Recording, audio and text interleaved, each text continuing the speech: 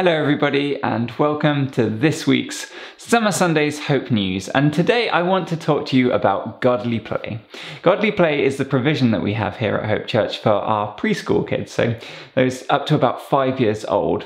And godly play runs on an ethos and a syllabus also called Godly Play, and it's all about learning through exploring stories and through playing together. And we have not just used it for our under fives in the Godly Playroom during our services, but we've also used it as the heart of our community Hope Godly Play sessions. So when we have the sandbox, the desert box in the middle, and we tell stories with the figures, we gather the children around, that is a Godly Play resource being used. And I think it's a wonderful resource. So often when we gather around it and when we have everybody in together and we all kind of close in on the desert box and we listen to the story, whether it's Jonah being thrown up onto the beach by a whale or it's the wise men trekking across the desert, whatever it might be, so often, despite the fact we're in a room full of people with all these little under fives around, you could hear a pin drop. You could hear a pin drop because it draws people in, it engages. And honestly, as I've engaged with the Godly Play story, so often it's just totally nailed me. I've just been totally called out, or God's just spoken to me so powerfully or moved in my life as I look at these stories through a new lens. We believe in Godly Play. We really like Godly Play here at Hope Church. But as of right now, we only have one person who's received any Godly Play training, and that's Angela. So she both sits in the middle for us and leads our sessions that way, but she also takes out the youngest children and does the stories with them there.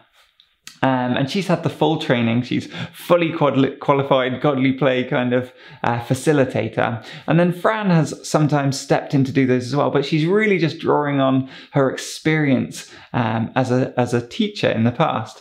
But now we want to invest. We want to train people. We want to give Fran some training. I'd love to have a bit of training, but there's also space for others as well.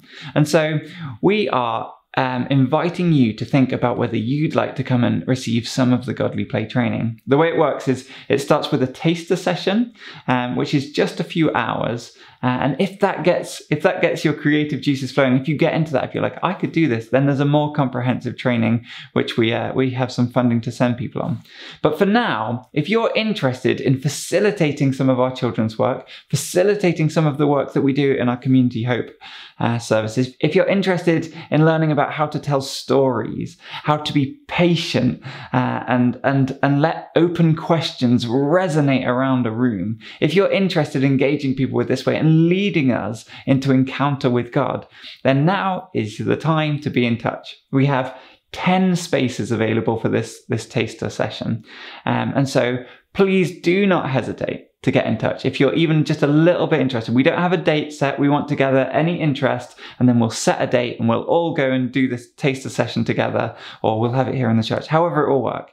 If you're interested, be in touch. You can talk to me, talk to Sam, who's doing some of our kids work whilst Fran's away on maternity leave. You can talk to Chloe, you can talk to Mary, talk to one of the welcome team, or indeed, as always, email us at info@hopechurchislington.org. Godly Play is a wonderful resource, and there is I think is such an exciting opportunity to get involved in some of the facilitation here. So do not hesitate to be in touch. That's all for today, but I look forward to receiving many emails with your interest. See you soon.